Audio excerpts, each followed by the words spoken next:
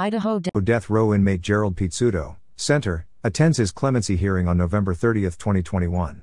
Bruce Livingston, left, one of Pizzuto's attorneys with the nonprofit Federal Defender Services of Idaho, sits at his left, with other members of his team also on hand. Screenshot. Editor's note. This Idaho Statesman story was produced in collaboration with the Idaho Capital Sun and benefited from Public Records grant funding through the Gumshoe Group Investigative Journalism Initiative. Last June, 2 days after a condemned man outlived his scheduled execution date, he made a macabre appeal to the agents tasked with guiding him to his end. Then he made it again. And again. The use of pentobarbital at my execution is too risky under the Eighth Amendment, Idaho death row inmate Gerald Pizzuto wrote to his prison warden on June 4, citing the prohibition of cruel and unusual punishment. My medication history will make it very painful. The firing squad can be used and would be more humane. Gerald Pizzuto, 65, has been on death row for more than 35 years. He was convicted and sentenced to death in 1986 for the murder of 2 people the summer before at a remote cabin in Idaho County, north of McCall. When his petition was rejected on the grounds that lethal injection is Idaho's only approved method of execution, Pizzuto submitted his same request in July, and once more in August. According to documents obtained by the Idaho Statesman under the Idaho Public Records Act, the renewed push to execute Pizzuto, who is terminally ill with cancer, has prompted further scrutiny of Idaho's history of secrecy around putting inmates to death by way of lethal injection. An investigation into the state's most recent executions reveals the lengths to which prison officials have gone to withhold documents from the public that disclose their past practices for acquiring the deadly drugs, the associated taxpayer costs, and the identity of their suppliers. Idaho Department of Correction officials continue to decline to say whether they have the lethal injection drugs needed to execute Pizzuto, or name their source for the chemicals. The department spokesperson has said only that when the time comes, once a death warrant is issued,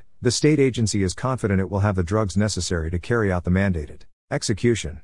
IDOC's latest refusal last week follows nearly a decade of department efforts to prevent public release of information about its execution procedures. A series of legal defeats in recent years finally forced the department to disclose records that showed the covert ways that prison leadership operated to conceal any information that could reveal their execution drug sources. Court proceedings and documents judges ordered released in a public records lawsuit show that in Idaho's last 2 executions, Paul Rhodes in 2011 and Richard Levitt in 2012, IDOC paid more than $20,000 in cash to acquire the drugs from out-of-state pharmacies in the days leading up to scheduled lethal injections. Experts on the death penalty, civil rights and pharmaceutical law have called such practices, directly involving IDOC Director Josh Twalt, ethically suspect and potentially risky to the inmate. Pizzuto's attorneys with the nonprofit Federal Defender Services of Idaho have gone a step further. They say that the past actions of IDOC officials to acquire lethal injection drugs, including bringing a suitcase full of cash to an alleged after-hours parking lot exchange, border on illegal. IDOC's history of resorting to shady drug sources for its most recent executions makes it more likely that it will happen again, Jonah Horwitz, one of Pizzuto's attorneys, said in a written statement to the Statesman. Using drugs of questionable quality or reliability would be dangerous under any circumstances, and would pose even more of a threat to Mr. Pizzuto because of his grave heart condition and complicated medication history. IDOC officials have repeatedly declined to answer questions from the Statesman about lethal injection drugs and suppliers, or the department's past acquisition practices. They cite IDOC's recently revised public records exemption rules, as well as active or anticipated legal challenges, including those filed by Pizzuto's attorneys in state and federal courts. The experts in their respective fields, meanwhile, say the state's track record with lethal injection gives them concern over whether IDOC will change course and operate differently with Pizzuto, as well as the other 7 inmates on Idaho death row. Idaho's other death row inmates. Azad Abdullah received his death sentence in November 2004 for first-degree murder in the arson death of his wife in Ada County. Thomas Creech received his death sentence in January 1983 for the beating death of an Ada County inmate. Timothy Dunlap received his death sentence in April 1992 for first-degree murder in the killing of a woman during a bank robbery in Caribou County. James Hairston received his death sentence in November 1996 for 1 RSD-degree murder of 2 people he shot to death in Bannock County. Eric Hall received his death sentence in October 2004 for 2 counts of first-degree murder and rape of 2 women in Ada County in 2000 and 2003. Jonathan Daniel Renfro received his death sentence in November 2017 for first-degree murder in the shooting death of a police officer in Kootenai County. Robin Rowe received her death sentence in December 1993 for first-degree murder in the arson deaths of her husband, son and daughter in Ada County. The Department of Corrections seems to have very little respect for the law, and certainly almost no respect for democracy and public transparency, Richie Epping, the American Civil Liberties Union of Idaho's legal director, said in an interview. So I have very little faith in the Department of Correction in carrying out this execution properly. And certainly carrying it out transparently in a way that actually brings justice and dignity to our state. Pizzuto lethal injection plan garners scrutiny. Questions persist about Idaho's efforts to block release of drug acquisition information as the U.S. continues to wrestle with the politically charged debate over capital punishment, now as a majority of states no longer permit executions. Last year, Virginia became the 23rd state to abolish the practice, in addition to the standing governor-imposed bans in California, Oregon, and Pennsylvania. Washington, D.C. also has in place a permanent prohibition on executions. Lethal injections in particular have garnered heightened focus in recent years after drug manufacturers halted sales to prisons, making the chemicals used to end inmates' lives much harder to obtain. The situation has left states like Idaho that still seek to execute prisoners choosing to employ unconventional means and sources to comply with the terms of these decades-old convictions, including Pizzuto's. Reports of botched executions in several states have also generated repeat national headlines, drawing the ire of anti-death penalty activists. For example, in a 2015 case in Oklahoma, an autopsy later confirmed that prison officials administered the wrong drug during an inmate's execution, with the man expressing as his final words, "My body is on fire." Oklahoma, Utah, Mississippi and South Carolina are the only states in the U.S. where use of a firing squad is an approved backup method of execution. The option remained on the books in Idaho until 2009, and IDOC considered asking lawmakers to reinstate the firing squad as recently as 2014, but the concept didn't move forward. Increasingly under the microscope, capital punishment decision makers are paying greater attention, too. Last year, Oklahoma's parole board recommended several death row inmates' sentences be reduced to life in prison until the state resolves its lethal injection process. The year prior, Ohio's governor placed executions on unofficial moratorium after a federal district court judge in Ohio ruled applying the state's lethal injection protocols to a death row inmate would almost certainly subject him to severe pain and needless suffering. Pizzuto's attorneys have made similar arguments in advocating against his execution.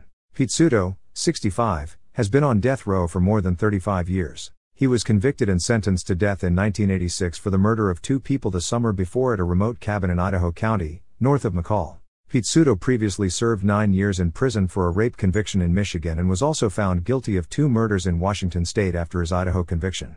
This past May, Pizzuto's attorneys successfully petitioned the Idaho Commission of Pardons and Parole to grant their client a clemency hearing, just the second for an Idaho death row inmate since the state reinstituted capital punishment in 1977. The unexpected move led to a stay of execution, Pizzuto's third time sidestepping being put to death since his conviction.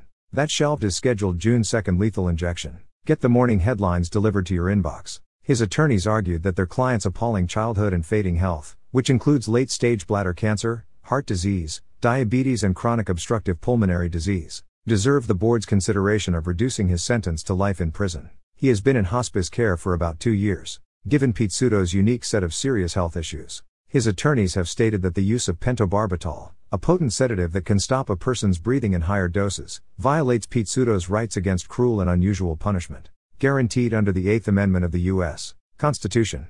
Drive. Jim Rubel is an attorney and longtime doctor of pharmacy who teaches law and ethics courses at the University of Utah's College of Pharmacy. He has frequently been an expert witness in death penalty cases, and he agrees that the use of compounded pentobarbital in the execution of inmates with complex medical histories invites uncertainty. An individual with a lot of compromised organ systems is not as predictable as what we might think, Rubel said by phone. How they react to it introduces a lot more variability. It could potentially be much less effective. Because of the complications of their overall health condition, it could also hasten their death, too. How and why we reported this story. Our government should not have anything to hide when it comes to the most serious thing that the government does, which is kill a human being, Richie Epping, the ACLU of Idaho's legal director, told me last May while I was working as a freelance writer for the Idaho Capital Sun.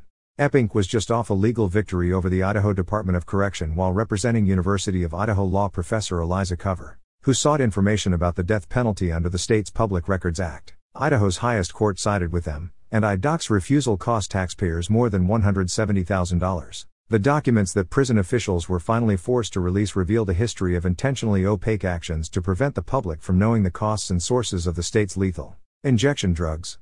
Experts on the subject told me IDOC's records produced even more questions than answers, and I pitched this project to an investigative journalism outfit for freelance grant funding.